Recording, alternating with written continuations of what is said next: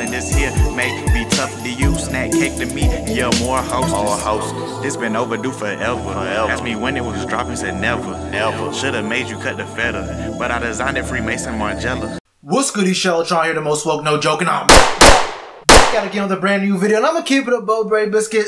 I gotta stop doing this, bro. You know what?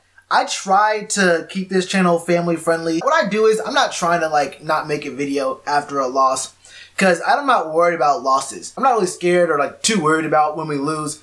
But when I see such terrible things, I'm gonna get into what I really feel about this game.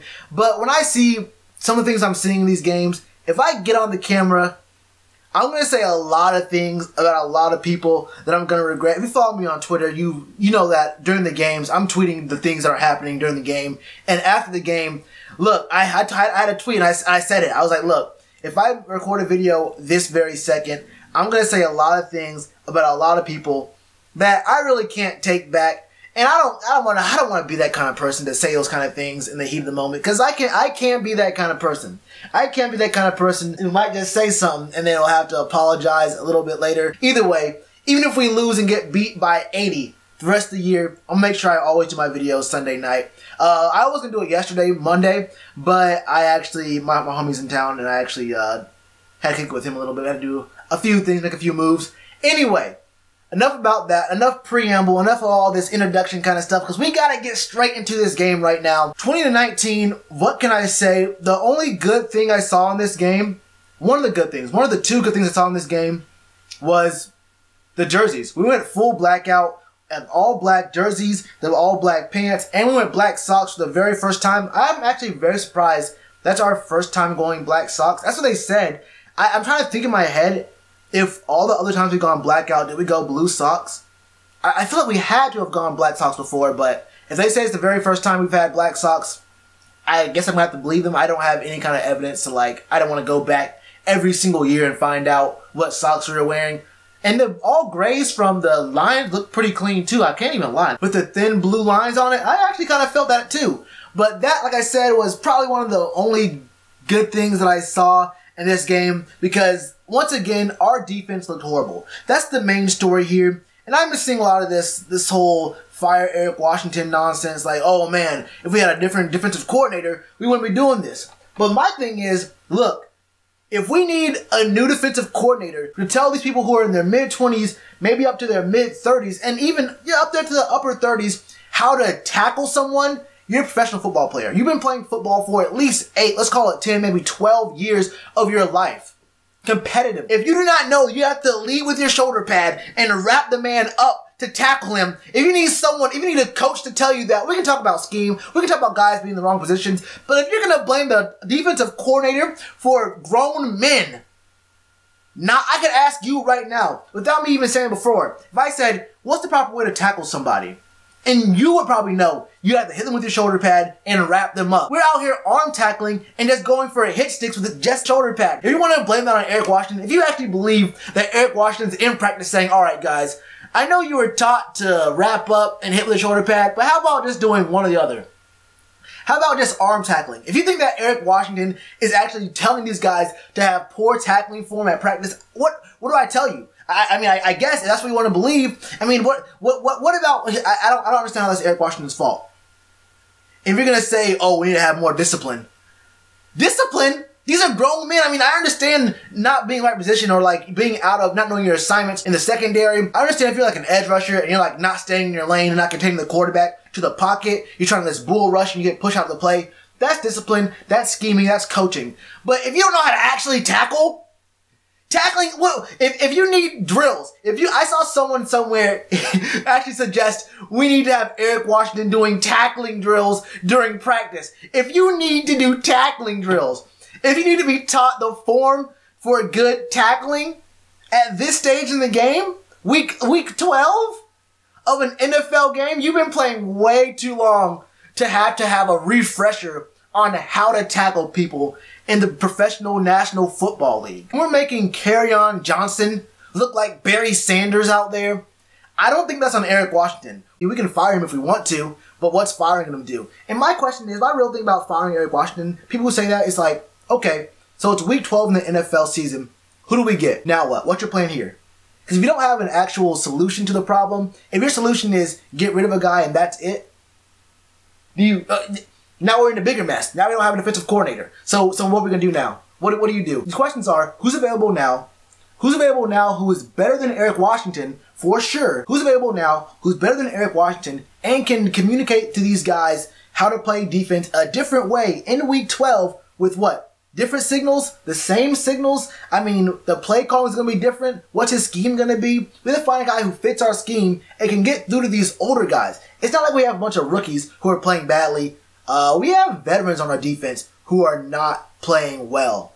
How do you bring in a new voice in the locker room and tell vets?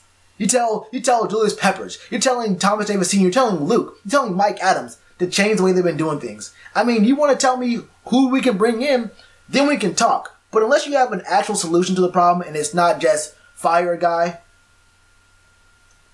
what are we talking about? What are we actually talking about? I don't know what to say to fire this guy. The next question is, and then what? It's Week 13. It's who are you going to get? There's more to the process than just fire this man. And you think it should be Ron Rivera? Who's to say that he actually wants that responsibility? And who's to say he actually can do that kind of thing? I mean, we know he's a defensive-minded guy who's a linebacker on a legendary linebacker core. But, I mean, if he really wanted to do that job, wouldn't he have taken it in the offseason? I'm not really sure what the actual issue is. I can't put the game on Cam. I mean, 3 touchdowns, 1 interception. 357 through the air, 68% completion rate. I mean, and that 1 interception was just, we just got ripped. I mean, it wasn't really an interception. It was an airborne fumble. The man just got ripped. Cam played about as well as he should have. I said if Cam had 300 yards and kept his turnovers pretty low, we should be able to win this game. That's something that I felt really sure about and very strongly about. But this next thing is something that I don't know exactly how I feel about. Do I put the game more on the defense for forgetting how to tackle anything?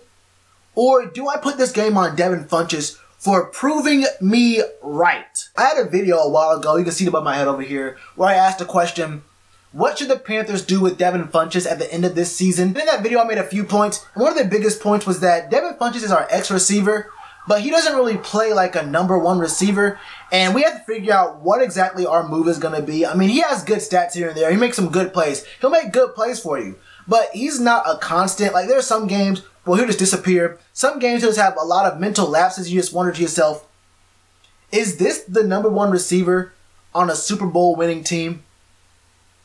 And you have to ask that question to yourself because Devin Funchess has some really good stats. He has some really good plays.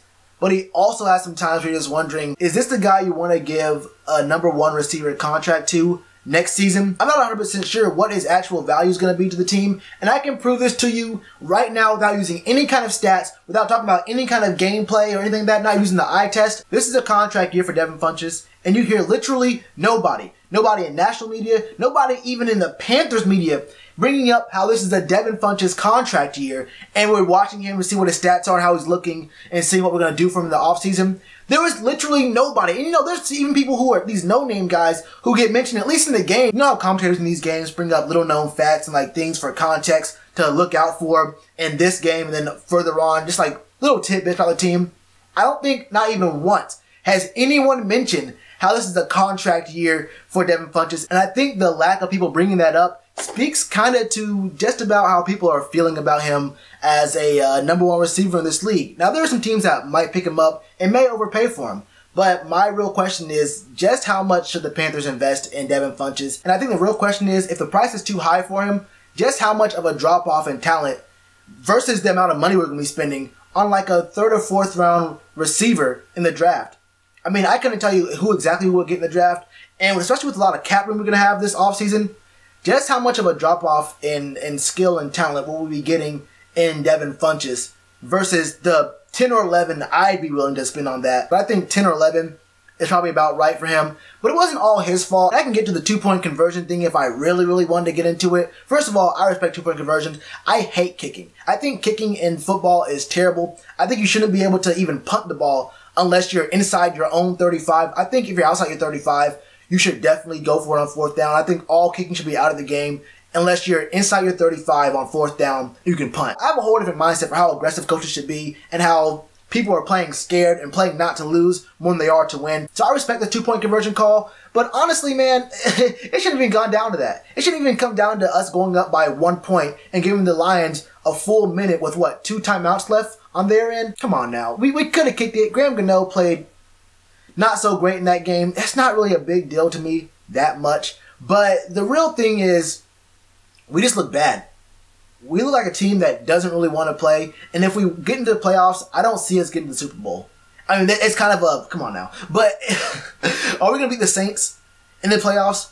If we make it to the Super Bowl, let's not even talk about the Rams or even, you know, if we have to go against the Redskins again, or even the Cowboys. They look kind of all right now. I can't even say they look really good. But even if we get to the Super Bowl, are we beating the Steelers or the Chiefs? I really couldn't call why we lost this game. Looking at the numbers, looking at our players, I think we're just a moderately good team. I think we're just an above average team that'll probably end up 10-6.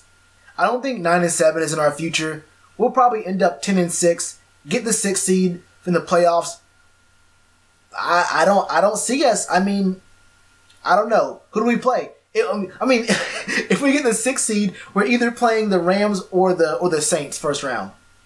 Take your pick. You let me know in the comments below. What are your thoughts on the game? What did you see? Did I miss anything? What's up with Devin Funchess? Should we re-up him next year? What should we be doing with our cap room or our draft? We got to get some edge rushers. We got to get some D-line, something in the draft. I've said this a few times, but I think our first 3 picks have to be O-line, D-line.